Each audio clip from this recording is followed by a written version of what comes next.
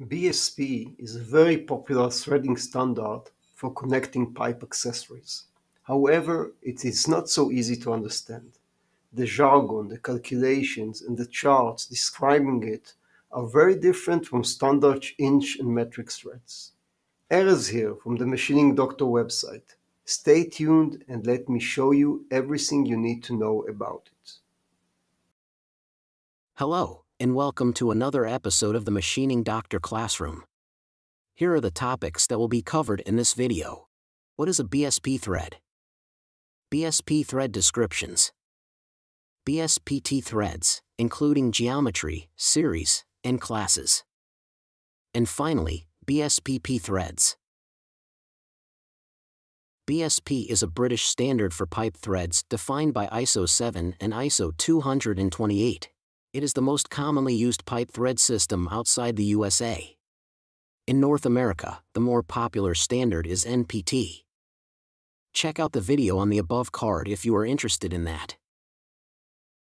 Although it is a British standard and the nominal pipe sizes are in inches, the dimensions are defined in millimeters. Let's start by understanding its designations. It will always start with BSP, followed by the letter T for tapered, or P for parallel.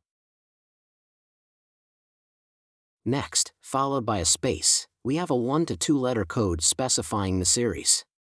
I will thoroughly explain the different series later in this video.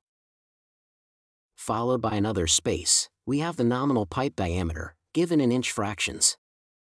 Finally, again, followed by a space, we have the letters A or B for the tolerance class, which is given only for the G series. Now that the description is clear, let's discuss each family and series further. All the families and series share the same basic profile with a 55-degree truncated and rounded triangle. We will deal first with BSPT. As you remember, the letter T stands for tapered, and the profile is titled by an angle of 1.79 degrees, relative to the thread axis. It creates a seal when the threads are torqued, as the flanks of the external and internal threads compressed against each other, and the use of an O-ring is optional. A BSPT thread can belong to one of three series: R, external tapered; RC, internal tapered; or RP, internal parallel. The external, R thread, can be assembled on either RC or RP internal threads. The inspection of tapered threads differs from what we are used to in the more common parallel threads, since the diameters vary as we move along the thread's axis. The primary parameter is the gauge length, denoted by LG. It defines the distance from the thread's end, at which the measurements of diameters are made. The tolerance of LG is defined by the number of turns that the gauge can make from the nominal point. The thread length, L, is the distance to the last useful thread. A thread is considered useful according to the amount of crest truncation. The threads beyond this point are called vanish threads, and this area of the thread is called washout. BSPT threads don't have different tolerance classes. Therefore, a class is not part of their description. In addition, most of the dimensions can be inspected only with gauges. The tolerances for the gauges are defined in ISO 7-2 and are outside the scope of this video. Now, let's move on to the BSPP family of parallel threads. BSPP has only the G series and is sometimes nicknamed G threads.